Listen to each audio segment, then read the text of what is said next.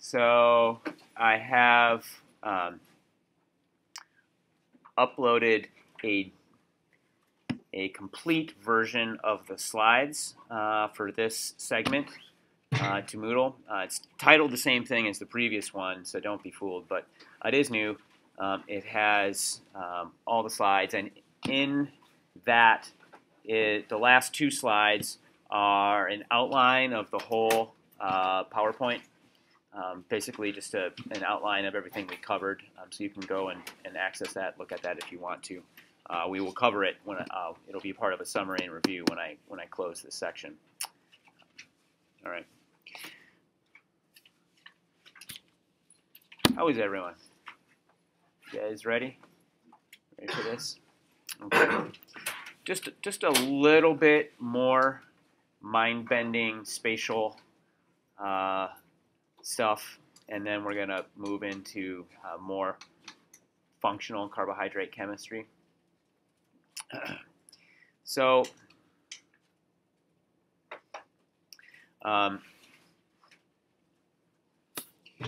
we defined the term chirality, and we've spent a lecture and a half really trying to get the notion of chirality into your head, this non-superimposability of atoms in space, which give the carbohydrates their unique characteristics, all right, which you are taking on faith as I tell you that it is an important aspect to understanding what carbohydrates are doing. Enantiomers are non-superimposable mirror images. All right. D-glucose has many chiral atoms, and so it's going to have a non-superimposable mirror image. We call it L-glucose. L-glucose. So here we see both the Fisher projection on the left and the Hayworth projection on the right of D-glucose reflected in a mirror on either side, and we see that they are the non-superimposable mirror images of one another. A and alpha, L and D glucose. So D-glucose is the one that we find in nature, and because of that, another name for specifically D-glucose, because when you just say glucose, really you're kind of being a little bit fuzzy in your language. Just saying glucose could mean L-glucose. It could, if you had what's called a racemic mixture of glucose, it would be a mixture of equal parts L and D-glucose. That would only come, that wouldn't come from biological sources. That would come from the chemical synthesis of glucose. You would get a mixture of L and D glucose. If you have just D glucose, which is glucose that was obtained from much easier to obtain, but obtained from biological sources, we also call that dextrose. And many of you tasted dextrose in the lab, the powder. All right.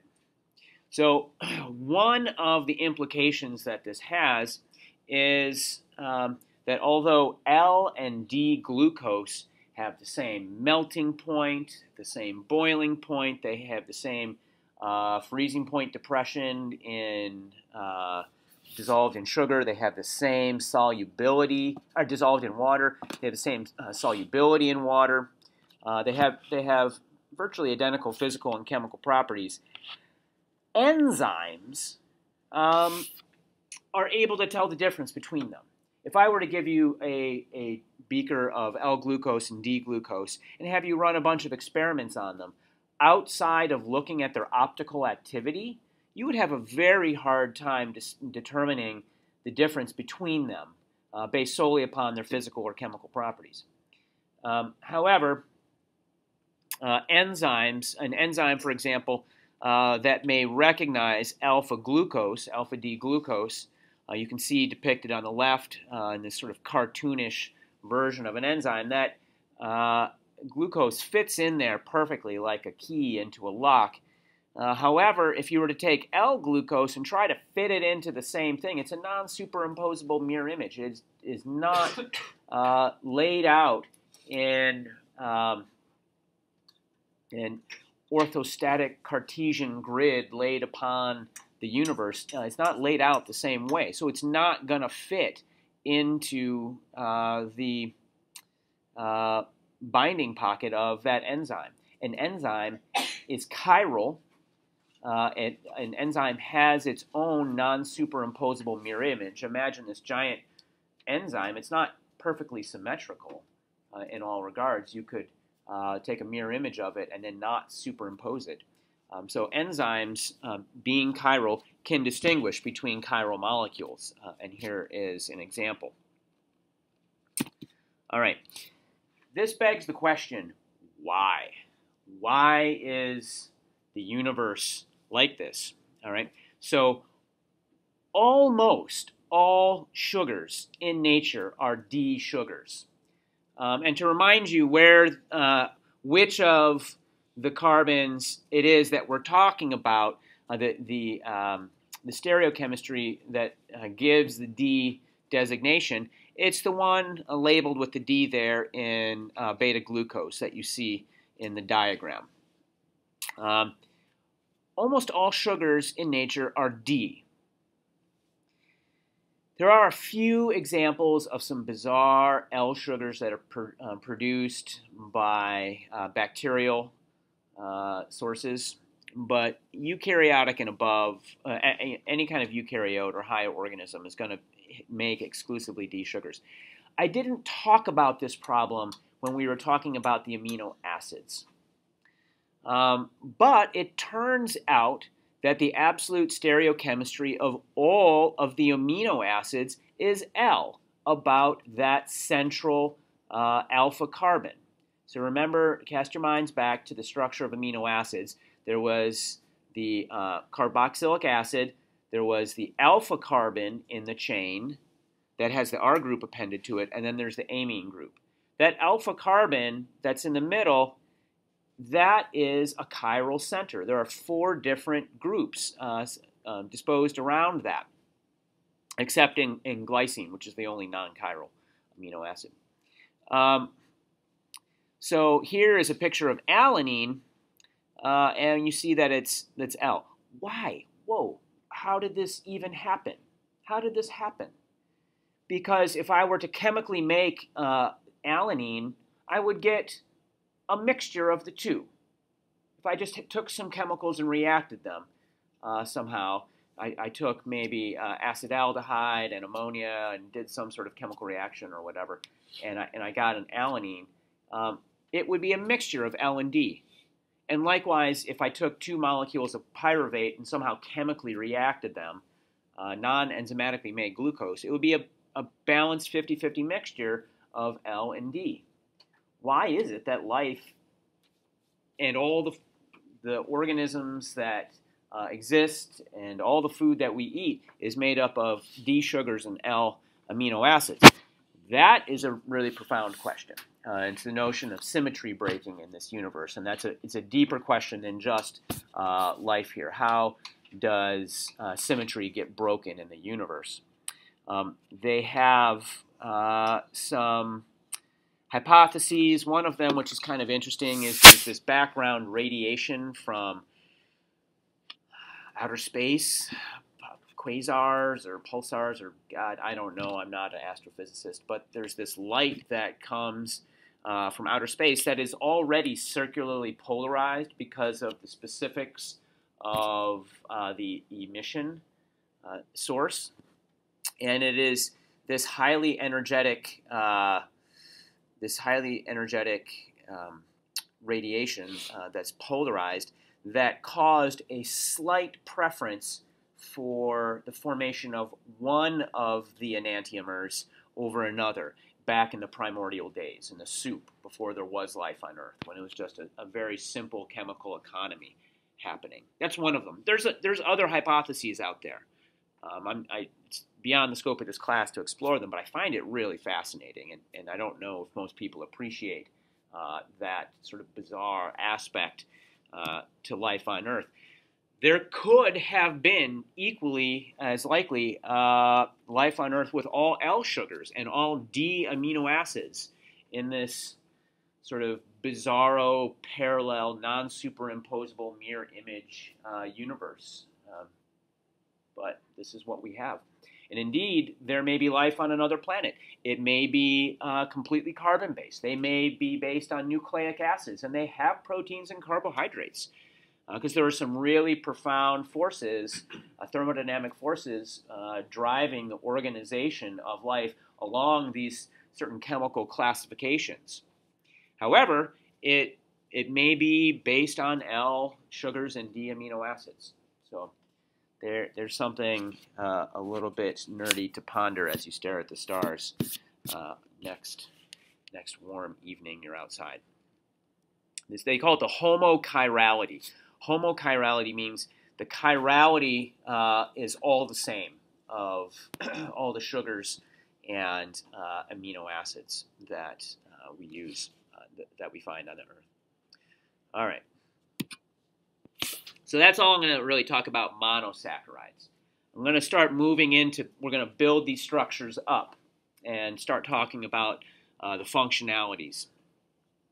So if we take two monosaccharides, two simple sugars, and we're going to link them in what's called a condensation reaction to form a disaccharide. Di meaning two, saccharide sugar, a two-sugar chain.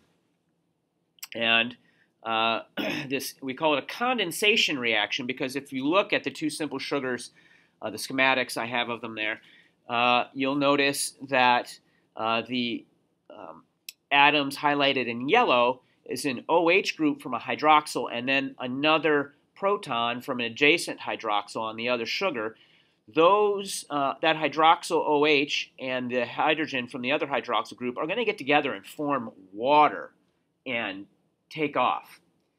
And leaving the lone electron there to form a bond to the carbon on the adjacent sugar. We call this bond, this is normally an ether bridge. That type of chemical structure, carbon, oxygen, carbon, is an ether. But here we're going to call it, it's a glycosidic linkage. It's a glycoside. So a glycosidic linkage is a type of bond that forms between two sugars that makes them into a single unit, all right? The glycosidic linkage. And specifically, this is a disaccharide, meaning there are two simple sugars linked up together. There are a lot of really important disaccharides. Now we're going to be getting more and more into the specific realm of food, all right? So here's an example. So I'm going to show you. I'm not going to need you to understand the nuances of glycosidic linkages in all the structures we're going to see. Although I'm going to put the identities up there. I will put the identities up so that you can, for those who want to follow it, they can. But a couple of the linkage structures are extremely important because they help you interpret so much of everything else. Okay, and two of those linkages are, the first of them is an alpha 1,4, glucose, alpha 1,4 glucose. And so right here in the middle of the room, I have, anyone who's brave can go and grab one, I have two disaccharides. One of them is alpha 1,4 glycosidic linkage. Anyone who can tell me which is which after the next slide is welcome to walk home with this apple that I plucked off my tree. It's a delicious apple, really crunchy, tart, sweet, juicy, right there for anyone who's brave enough to claim it. All right, so let's look at what the alpha 1,4 linkage really means. It's a dehydration reaction because this hydroxyl and this hydrogen are coming together and leaving. They're going off on a honeymoon, and this oxygen is going to form a bridge between the two sugar rings. We call this maltose. Maltose is important because it's one of the primary sugars, for example, that the yeast in the fermentation of alcohol, like beer, likes to live on. So you have malted barley, malted grains that you're going to use. So malted just means when a grain has been malted, it's been cooked, and the starch has been broken down into small chunks that are more easily digested by the yeast. For example, the brown rice syrup that we used. Who used brown rice syrup in their kombucha? A couple of you did. You guys taste it? Who tasted that stuff? You didn't taste it? So good. It's one of the tastiest things out there, I think. Anyways, you'll have a chance. There's quite a bit of maltose in that. All right. So let's look at this. Oops. How come that's not working? This is supposed to be. Oh, I see. Right. It's over here. The link. Here it is. So let's look at maltose.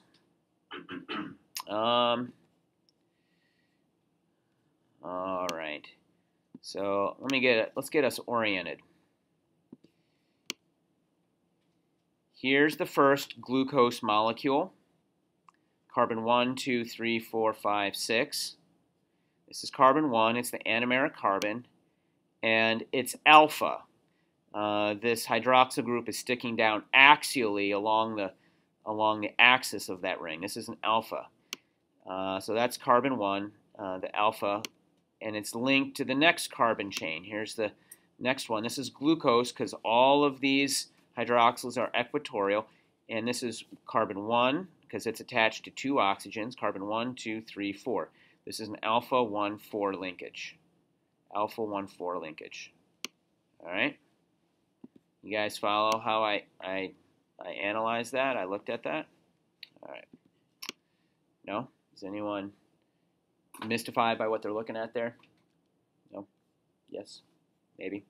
There's a model of it right there. So let's continue. There's the alpha 1,4 glycosidic linkage.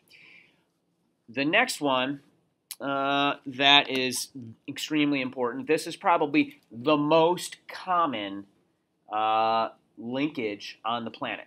This of any sort. This is the most common bond between two biomonomers, is the beta 1,4 linkage. So again, we're going to take 2 molecules of glucose, except this time they're both beta rather than alpha.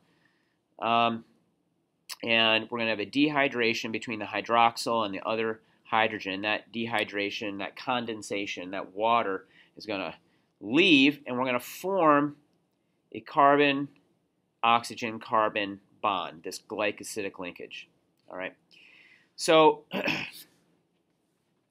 one of the reasons I'm pointing this out is that you and the vast majority of eukaryotes produce enzymes that can break down the alpha 1,4 linkage in the previous slide, the maltose, but they cannot break down the beta 1,4 linkage.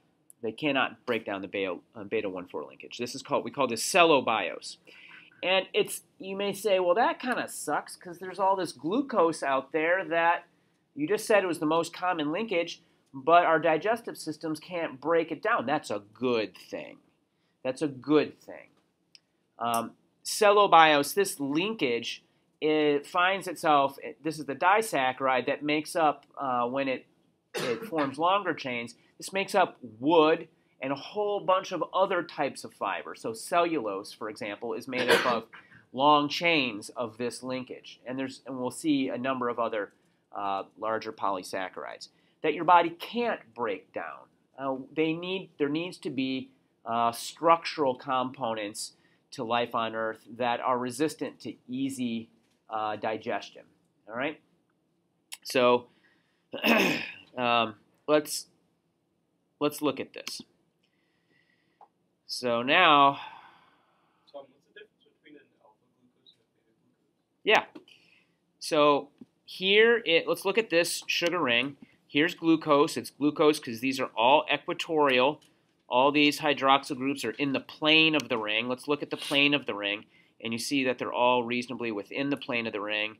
And these, whereas this, and this hydrogen are axial along the axis of the ring. So this is beta just by convention because the hydroxyl group is equatorial. It's within the plane of the ring. And then let's look at this one here. This is beta. No, I'm sorry. This is alpha. Here's the plane of the ring. And it's glucose because all of these are equatorial except carbon 1. Except the carbon 1, the carbon that has 2 bonds to oxygen. This oxygen is axial. See how that's axial instead of being equatorial in the plane? It's along the axis of the ring. So this one, and this one are all on the axis of the ring. Don't be confused by this hydroxyl pointing down. It's this CO bond is equatorial. This CH, and this CO bond are all axial along the axis of the ring. So if I were to look down the barrel of the ring, I see, maybe this is a better way to see it. You see that this CH bond, and this CH bond are all right along the axis. If there was an axle and this was a wheel spinning, that axle would be right here, right, pointing out to you. And these bonds are all parallel to that, whereas all these others are perpendicular. So now if we go back to beta and we look down the axis, here it's all hydrogens, and this CO bond is equatorial. You may not really understand immediately why that's that significant. I mean, I've been playing with these models for decades, and I still come to appreciate things every time I screw around with them. But the enzymes, I talked about the enzyme's ability to recognize the three-dimensional structure of a molecule, the specific chirality of a sugar. Having this kind of linkage, where it's jutting out here rather than coming down here, puts the plane of these two rings. So look at the relative plane of this ring with respect to that ring, okay? And then compare that to what we have over here. So here's the plane of this ring versus that ring. They're pretty radically different. So the three-dimensional topology of this molecule in space is, oops, really different than the topology of this one in space. You following me? Still a little bit questioning what alpha and beta difference is? Yeah.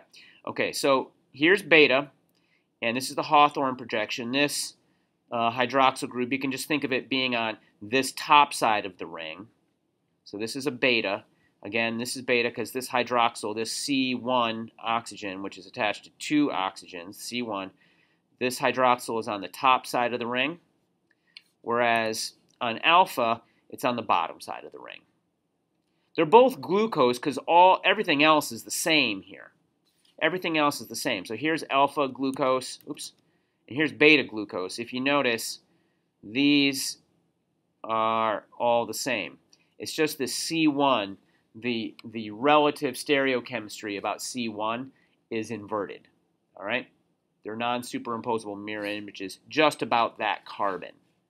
They're enantiomers about that carbon. So beta keeps it on the top side of the ring, and alpha is on the bottom side of the ring.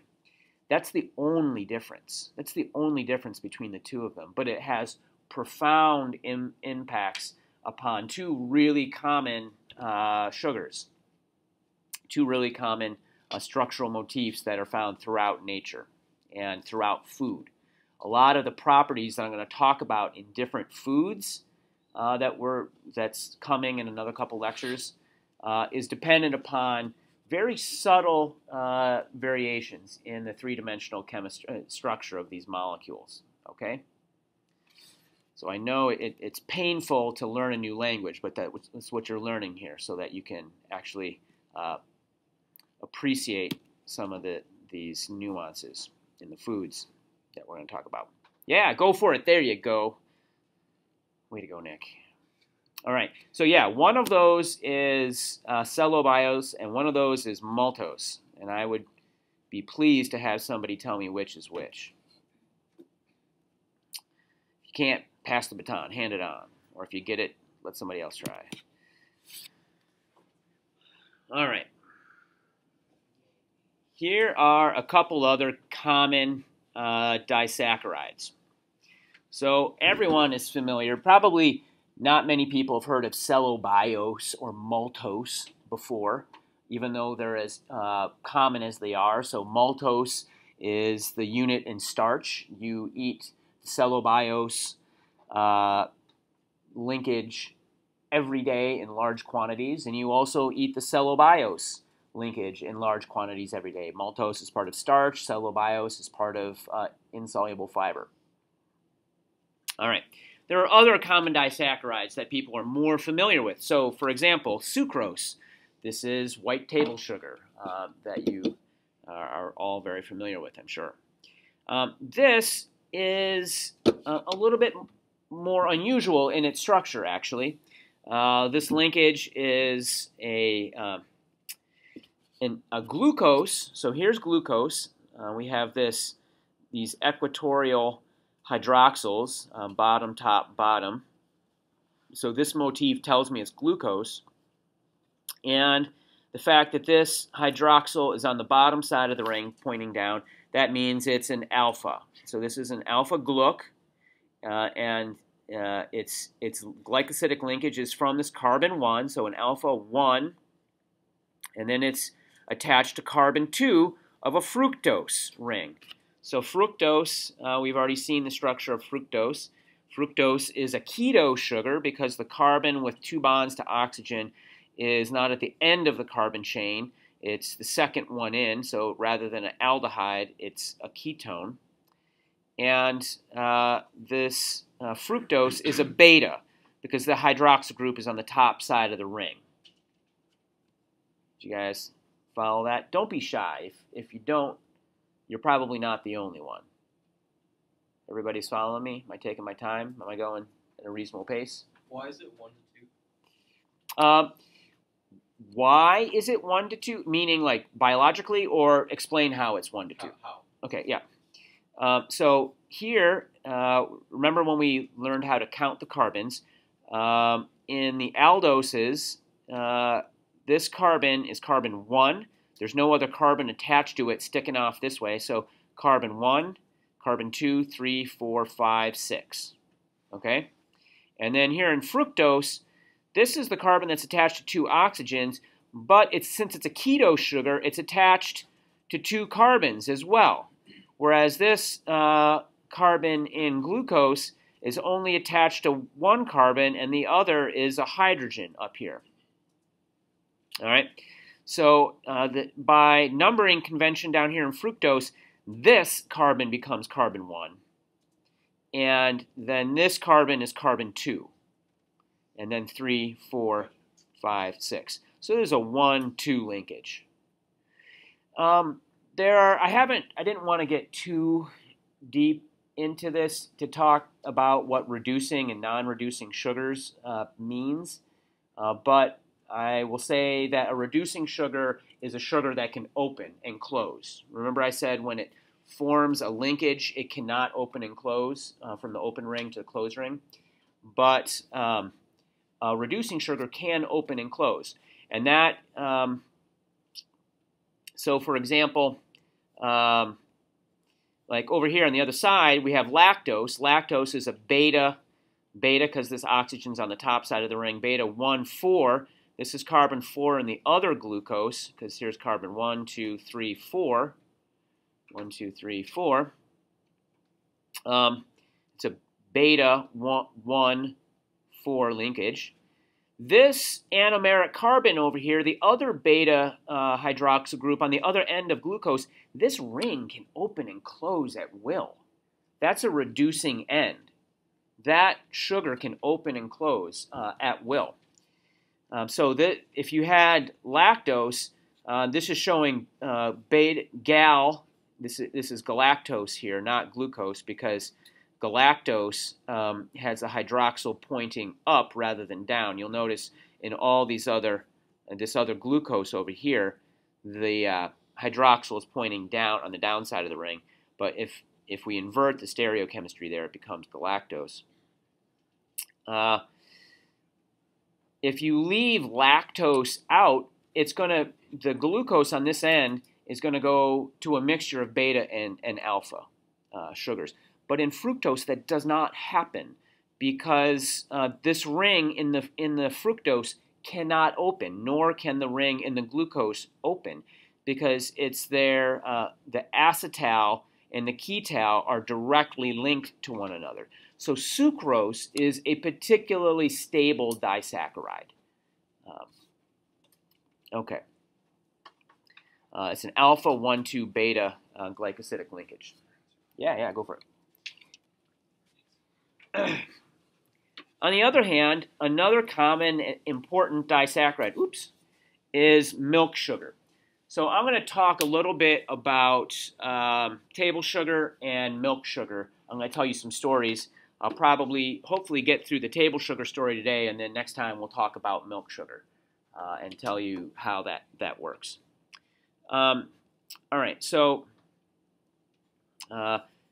where's my pointer? My pointer's gone. Anyways, oh, there it is. I see it on the screen, but I don't see it on my computer. Computer's catching up to me. Yeah, milk sugar is a gal beta 1,4 gluc linkage. And do you guys want to see what they look like? Should I pull the models of them up? Let's look at. Escape. My computer is having a hard time keeping up with me. All right, here we go. Here's sucrose. Bob, is there a way that you can have them both on the screen at the same time?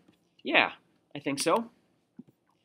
Fructose and lactose, sucrose and lactose are probably not the best ones to compare at the same time because there's not a lot of analogies, but I can do that. The better one to do at the same time would have been cellobiose and maltose. All right. And what I probably should do is put some of these models embedded in a page in the Moodle so you guys can play around with it yourself. It really helps. All right, so here is the glucose. This is the glucose ring. I can tell for a number of reasons. I can tell because, let's get it. Come on. All right. I can tell because it's the Purino ring, meaning there's 6 members, whereas over here in the other sugar, it's the Furino 5-membered ring. That's the fructo. I can also tell because the carbon that's bonded to 2 oxygens, the carbon 1 in this ring, is attached to 1 carbon and 1 hydrogen, meaning it's an aldose. And we know that fructose is a ketose. So let's look over here at the fructo ring. All right. 5-membered ring. Here's the carbon that is bonded to 2 oxygens, the ring oxygen and the glycosidic oxygen. This is going to be carbon 2, and it is bonded to 2 carbons, which means it's a ketose. When fructose is by itself and it's an open chain, this is the carbon that has the carbonyl group, the double bond O on it. Whereas here it would be this carbon that is an aldehyde and has the double bond O on it. All right, so that's sucrose. That's table sugar, the sweet stuff.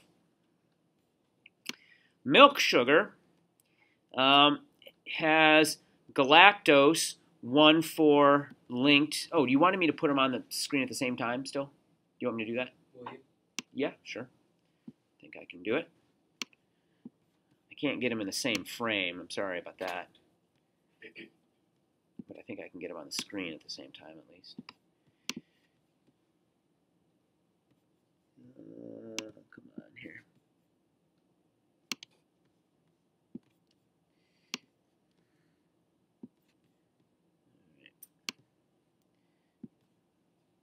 Okay, so let's see here. This is milk sugar, and let's look at the non-reducing end here. So we got the galactose right here, and then we'll get the glucose right next to it, and we'll see what the glucose looks like.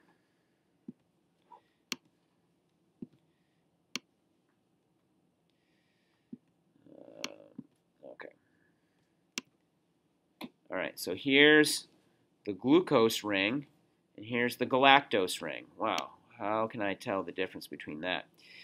So you'll notice something about this, that this ring here has been distorted. You're thinking to yourself, that doesn't really look like glucose because this is pointing down, this is pointing up, this is pointing down. That's weird to me. Well, it's because the ring conformation has been flipped, and if you play with one of those and you start deforming the ring, you can make some of these hydroxyls appear to be axial and go into a different ring conformation. This is an aberration of the crystal packing forces that they use to get this structure. This is a crystal structure of sucrose.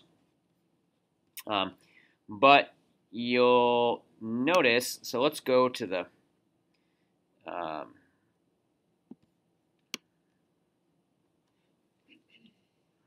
do I want to depict that? You'll notice, however, that despite the fact that it seems like this, so this is carbon 1, 2, 3, 4, despite the fact that it seems like this carbon is axial, it's on the bottom side of the ring, whereas here in galactose, it's on the top side of the ring. So the conformation about this carbon is the same. This hydroxyl is on the top side of the ring, and this is on the top side of this ring as well. Bottom side of the ring for this, bottom side of the ring there. It's just the configuration around C4 that's different between gal and gluc. All right, so here gluc, it's on the bottom side of the ring, and on gal, it's on the top side of the ring. You guys follow that? More or less? Sort of? Yeah? Am I depressing anybody with this? A little bit? Tiny bit? Okay. Well, I'm about to talk about sucrose, and I'm going to be honest, it's going to be a little more depressing because the history of sucrose is a pretty grim history. There's the sucrose molecule on the top, the gluc alpha 1,2 fructose. That linkage can be hydrolyzed by an enzyme called sucrase. It's also called invertase or beta-fructosidase. These are different names that this enzyme has. This is the enzyme your body makes to break down the sugars in sucrose. Okay?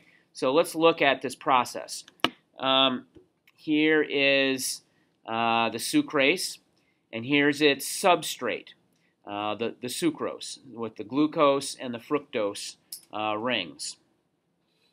The substrate binds into the binding pocket, and water, the water that we had released when we formed the disaccharide in the condensation reaction, is going to come in and hydrolyze. Hydrolyze, hydro, water, lyse, or lysis, cut. All right? It's going to cut it with water. It's going to hydrolyze it. So the water comes in, and the enzyme facilitates the chemistry that cleaves these two sugar rings, the glycosidic bond that holds them. You can see the glycosidic bond right there in the spinning sucrose molecule. And then it releases glucose and fructose. All right, so that's the sucrase enzyme that your body makes that you use to break down sucrose into fructose and glucose. Okay, so when you eat a tablespoon of sugar just because you're a happy child, this is the enzyme that does the dirty work. All right, so table sugar, who doesn't love it? Everybody loves it.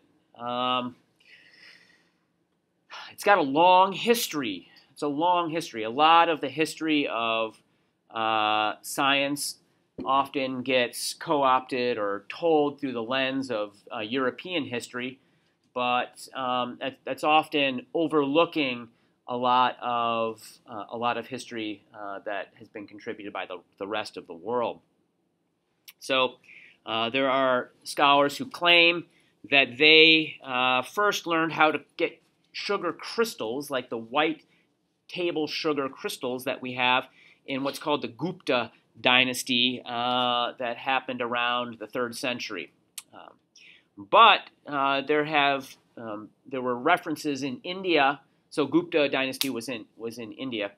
There were references in India to sugar. In fact, the word sugar it comes from Sanskrit, but the earliest reference can be found in the Atharvaveda Veda about 3,600 years ago. And that this guy here, Sushruta Samhita, listed 12 different varieties of sugar that he had identified in 6000 BC. So, long time ago. This guy, by the way, was a remarkable individual, Sushruta. I don't know if anyone has ever heard of him before, but you probably have all heard of Hippocrates or whatever, the Hippocratic Oath. This guy was no less, probably significantly more amazing in his own right. He had developed the first, really comprehensive medical text. He came up with, that textbook, he identified 85 different ocular diseases that he would treat. He described over a dozen different surgical techniques. The year 600 BC, he was removing cataracts from people's eyes. Sushruta, you should know him because he was one of the great minds that has walked the earth. All right, so there's something interesting and uplifting about white table sugar, but there are a lot of very grim stories. So much of this is not going to be new to you, hopefully, but if it is, so I'm gonna focus just a little bit on the story of the sugar production in the West Indies. Now I'm going to do that mostly because I have spent quite a bit of time investigating it personally myself down there, and so I'm going to show you some pictures. It's going to seem like you're taking this is like a vacation slideshow. It wasn't that. I was this was when we were on sabbatical down there. But anyways, so sugar had been coming west from continental India for a long time after the Indians had learned how to crystallize it, right? And there was this, it commanded very high prices in European markets. And so it was a lucrative, a lucrative trade. It was actually Alexander the Great that first came into contact with sugarcane and Indian sources of sugar and began to bring it to Europe. But the problem was there wasn't really a good place in Europe to grow sugarcane. Europe is not a good place to grow sugarcane. So there was this demand for cheap table sugar. People wanted it in Europe. And it drove colonization during the colonial period of European history. It drove the colonization of these tropical islands along the Caribbean. And not just colonization, subjugation of the indigenous populations, but they needed labor. They needed cheap labor, and so it was tied to the slave trade. It was extremely labor-intensive growing sugarcane. It takes a lot of work getting out there and tending the fields, isolating the sugar cane, crushing the sugar cane, and producing the sugar. It's hot and humid. Has anyone been to the tropics before? Yeah, well, it can be really intense in the summertime. So, yeah, it was harsh, inhumane work, and it drove the slave trade. So from West Africa to begin with, and then after slavery was abolished, there was effective slavery, indentured servitude, not just from West Africa, but also from South Asia, the Philippines, and India and China as well. I'm not going to go into that part of the story, but one of the podcasts talks a little bit about that chapter in sugar production this week, so please listen to those podcasts. I'm going to focus on this island here a little bit. I only have a few minutes left, 5. This is St. John's in the U.S. Virgin Islands. Has anyone been here before?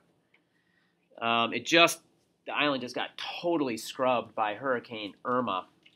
But I imagine a lot of the things I'm about to show you are still there because there are these giant piles of rock. St. John is an interesting place because 65% of the island is national park. All that green stuff you see there is the Virgin Islands National Park. And because it was preserved as a national park, the evidence of the sugar industry and the incredible infrastructure that's down there that was built on the backs of the slaves is still intact. So it's certainly worth going and exploring and understanding this chapter in American history. People can talk about the slave trade in the United States and the South, but a lot of that, and the growing of cotton, etc., but a lot of that infrastructure has been destroyed with the passage of time and development. But it's like a time capsule down there. It's a pretty interesting place. So, this slave trade this production required huge numbers of slaves to work the crops, to work the fields. And we see here a little windmill in the back. These guys are probably Dutch. This guy here is probably Dutch because they used wind power, and I'll talk about that in a moment. So the islands were heavily terraced with these rows of rocks. They would grow the sugarcane, harvest the sugarcane, but then they had to crush the sugarcane and extract the juice from the sugarcane. And at first they did it with horses. So over here on the left you see a horse mill that was first built down there. But then the Dutch innovated the use of a windmill that would crush the sugarcane because the Netherlands is a windy place, and in fact the Caribbean is also the prevailing trade winds, this windward passage along the north end of this island. This is really breezy going from east to west right across there, an excellent place to set up wind power. So the first place I'm going to show you is this thing here labeled number 6 on Trunk Bay. This is an example of one of their windmills that's down there. It's the Dennis Bay Horse and Windmill out on Peace Hill, now named Peace Hill after its grimmer past. So this was part of the Susannaburg sugar plantation, and they would crush the cane juice up on a hill. Up on this hill is where there's a lot of wind to drive the windmill. Over here on this side, you see this open ring. That's where the horse mill first was, but then they built a windmill, and so the sugar cane could run downward. They wouldn't have to truck it up out of anything. They wanted it elevated so that it could flow down into the processing plant. It eventually began to decline in the 19th century as the advent of sugar extracted from sugar beets came on. So by 1880, it was no longer grown here. And a lot of these ruins, you can see here my kids climbing, these ruins are falling apart, but they were made out of coral that they just went out and cut huge blocks of coral, really destroying the coral. But these some of these edifices were incredible. Some of them are in better shape than others. Here's the Reef Bay Sugar Mill, which is preserved quite well by the national park. And then this is one that was really hard for me to find. There's very scant evidence. This is the Brown Bay Sugar Mill. There's hardly any reference anywhere to this, and me and my kids had to really trek through the jungle to get to this thing. My daughter ended up stepping on a conch shell. I had to take her to the ER. So, yeah, I know it's almost time to go. There's one last slide here, actually talking about the chemistry of making sugar. So I'll just read this. Throughout the annual sugar crop time, December through May, workers often labored from sunup to sunset in the steamy hot, boiling down cane juice to make crude brown sugar, muscovado. Incoming cane juice from the horse mill or from the steam-operated cane crusher flowed first into the receiving copper beside the boiling bench. Potmen tempered the juice with caustic lime powder, skimmed off the impurities, and finally ladled off the cooling juice to the largest heated grand copper for boiling. This was nasty work. It's the jungle. And they're boiling caustic pots because they're adding lime. If you get some of this stuff on yourself, it can actually be quite nasty. The process of boiling, tempering, skimming, and ladling continued along the line of coppers to the last smallest one, the teach, where the now rapidly boiling syrup thickened to a hot liquid brown sukar. Now, at the master boiler's command, strike, fire stoked outside, instantly pulled the blazing wood from underneath the teach. At the same time, other pot room workers quickly laid a drainage gutter from the boiling bench across to the wooden sukar dripping trays. Finally, sweating laborer expertly labeled the steaming hot sugar mass from the teach into the gutter where it trickled and flowed to the waiting dripping trays. All right, I went a minute over. I apologize for that. I have like 2 more slides of this, and then we'll get into the lactose, the milk sugar story next time. All right. Any questions, comments, thoughts?